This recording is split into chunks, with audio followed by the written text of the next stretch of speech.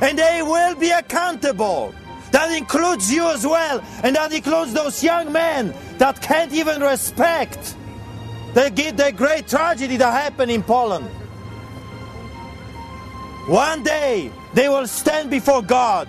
One day they will have to give an account for what they did and what they didn't do during their life. It's appointed for a man, God says in His word, once to die, and then judgment comes. 95 people, Saturday morning, 10th of April, in Smolensk. Find that out. Now they got it. There is no need of further explanations to those people. There is no need for them to find the truth. They already know it. They already have it.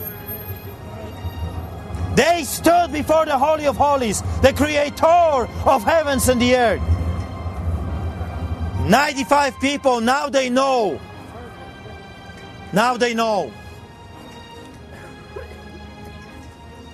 Today the question remains for you, do you know? Young man, do you know that one day, perhaps today, your life will end? Do you know that perhaps tomorrow your time will pop up? Your number will come out.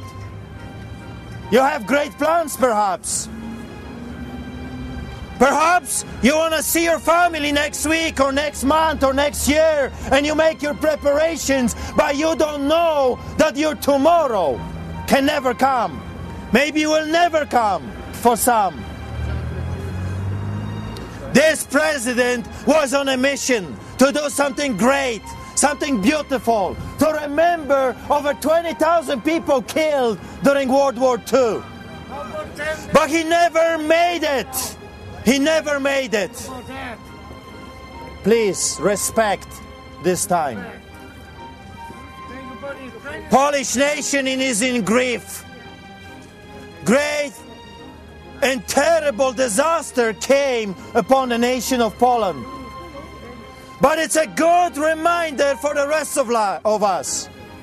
Do you know your day? Do you know your time? Can you have the assurance that you're going to live and you're going to make it next week? They boarded the plane, 154th old plane to Bolev. At 6:40 in the morning, they did not expect it to be dead within hours. They had plans for the media interviews. They were to meet with the veterans and their families.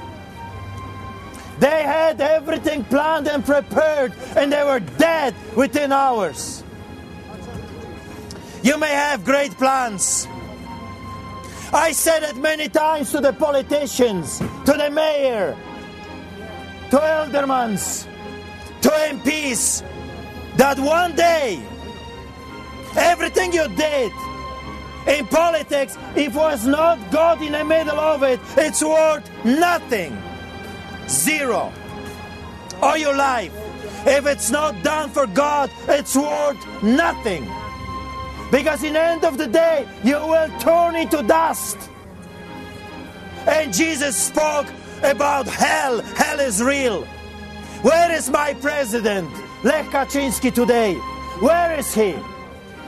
Is he burning forever and ever? Where is his wife? Where are the clergymen? Where are those generals today? They had great power, authority, and prestige just a few days ago, but now they're dead. Where are they?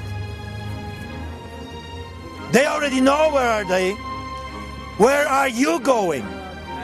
Do you know? Do you have that assurance that when you die, you know that Jesus paid the price for you and you accepted it? Do you know that when your time comes, and it will come, your time will come, it's just a matter of time. Do you know where you will end up? heaven or hell is the reality for every man that dies. 95 people. Saturday morning, they already know. And there is no changing. God told me years ago, you cannot change the company in the middle of the battle. But when you're in heaven or in hell, it's the reality when you die. When you're in hell, you cannot change your heart. You cannot make a second decision. It's done, it's over. Done deal. At 8:56, early morning, at Smolensk, 95 top people died. Poland was left without their president. But we serve the King of Kings and the Lord of Lords. So make sure that you serve Him and Him alone. Amen. Make sure that He is your King. Because the earthly kings do die. The earthly kings are passing away. The earthly kings are turning into dust. But our King has risen. Amen. Jesus is alive. The tomb is empty. I take this opportunity to speak to you, but also to a Polish nation. Who is your King? Who is your Lord? Who are you worshiping? If it's not the King of Kings, the only one that said, the only way to go to the Father is through the blood of His Son. He said, I am the way, the truth, and the life. No man comes to the Father except through Him. If you die, do you know where you're going to spend eternity? Poland, do you know when you die? And you will die one day. Where are you going? I'm going to the sun. I want to leave you with that. If you are not bought with the blood of Jesus, if you did not repent from your sins, you're going to perish and you're going to end up in hell. But God says, I wish that none shall perish. The love of God, the cross, speaks of His love. He wishes that none would perish. He wishes for all to come to the kingdom of the living God. I bless you with that. I bless you with His love and His promises. Because this comes for the President of Poland. We don't know where is he. But you can know. You can know. When you die, you can know. That's what happened to me. And I bless you with that in the name of Jesus Christ. Remember, the life is short. We come and we go. But eternity is forever and ever. Will last forever. You will spend it with the devil if he is your Lord.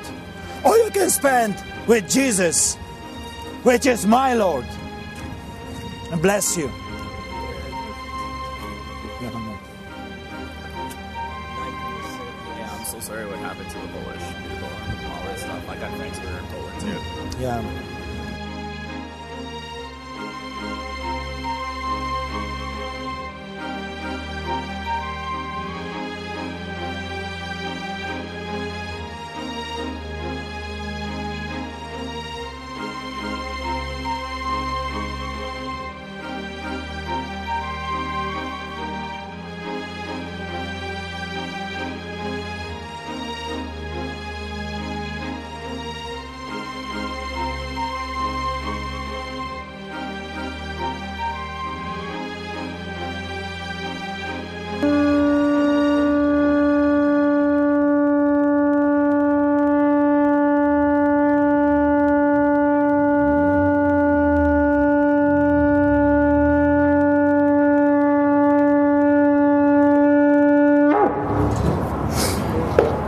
This one went to Poland, all the way to Poland. I believe it. That God will raise up revival and godly leaders